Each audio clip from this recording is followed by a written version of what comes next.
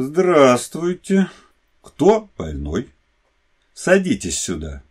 Так, что случилось? Что болит? Я очень плохо себя чувствую. У меня ночью заболел живот.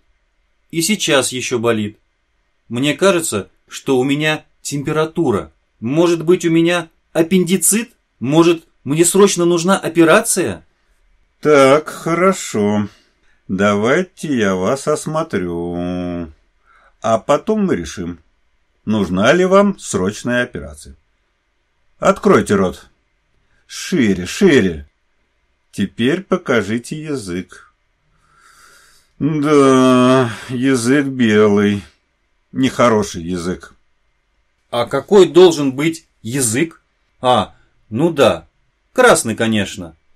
А белый язык – это очень плохо? Вы не волнуйтесь и не нервничайте. Мы вас вылечим. Давайте я вас послушаю. Дышите. Не дышите. Хорошо. Здесь все в порядке. Так, вот вам градусник. Померите пока температуру. И расскажите мне, что вы ели вчера вечером. Что мы ели вчера? Мы провели вчера прекрасный вечер на даче. Наверное, мой лучший вечер в России. Мы с друзьями долго сидели у костра, пели русские народные песни. Знаете, они такие мелодичные. Давай, Джон, лучше я расскажу. Все по порядку.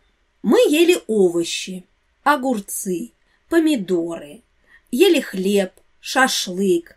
Продукты были свежие, шашлык на костре жарили. Нас было 4.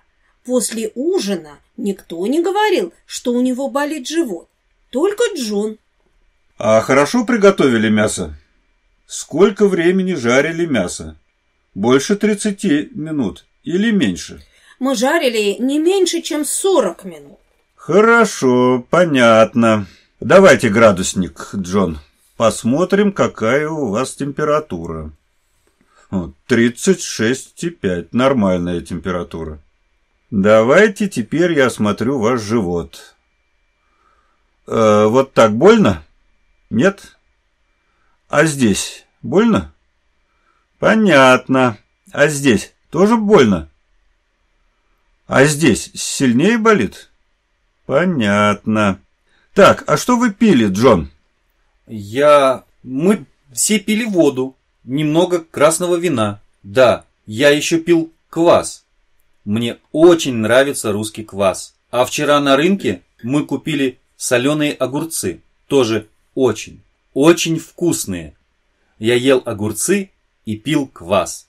Наверное, один выпил всю бутылку с квасом и съел все огурцы. И вот вам результат. Поэтому у вас и болит живот, что вы ели соленые огурцы с квасом.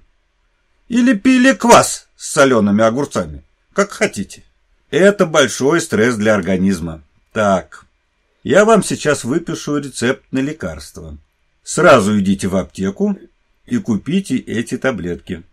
Будете принимать их 3 раза в день, за 30 минут до еды. Обещаю, что уже завтра вы будете чувствовать себя намного лучше. А анализы разве сдавать не нужно? Обязательно. Вот даю вам направление на анализ крови.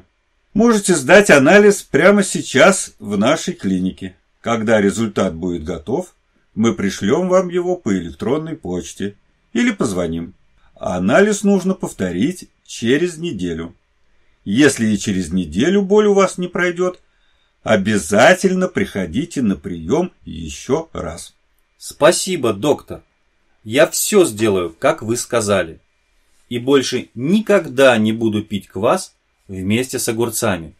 Мария, пошли скорее за таблетками. До свидания. До свидания. Будьте здоровы.